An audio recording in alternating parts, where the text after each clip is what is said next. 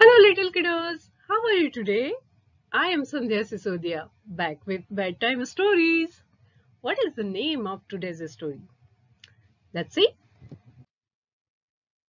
Don't trust blindly.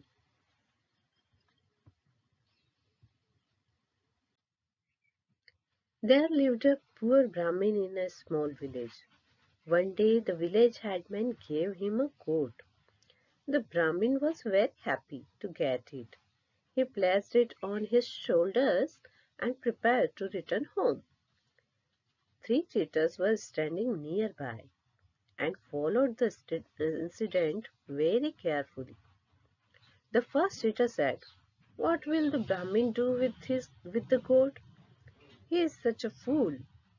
The second cheetah replied, "If only we could manage to get hold of that goat, it would then be a very nice picnic in this weather."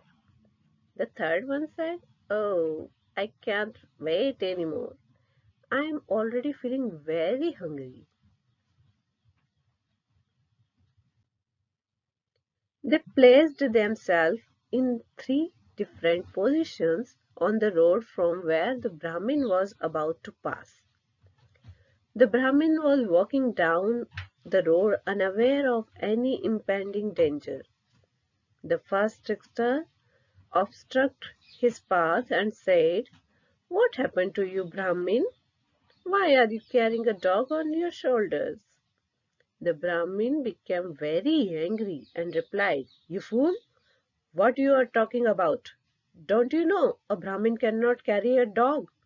Are you blind? Can't you see it is a goat?" Without caring much about what the trickster said, the Brahmin resumed his walk. After some time, he met another trickster.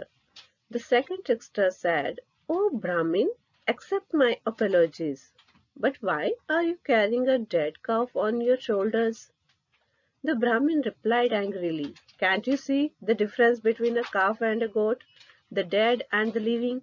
The second trickster replied, "If you believe a calf to be a goat, then what can I do?" The Brahmin resumed his journey, but now he became skeptical about his own thoughts. He thought, "Maybe I made a mistake. A calf and a full grown goat are of the same size." However, he continued to move towards his home. Now the third trickster appeared in front of him. He said, "Hey Brahmin, why are you carrying a baby donkey on your back?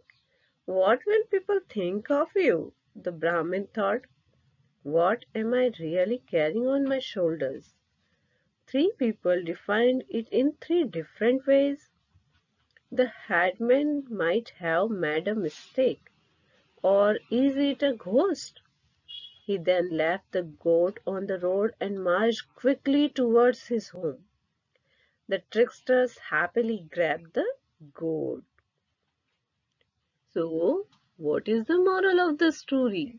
The moral of the story is, believe whatever you see with your own eyes rather than relying on someone else's statement. Hope you like the story. I will be back with a new story. Until then, bye bye.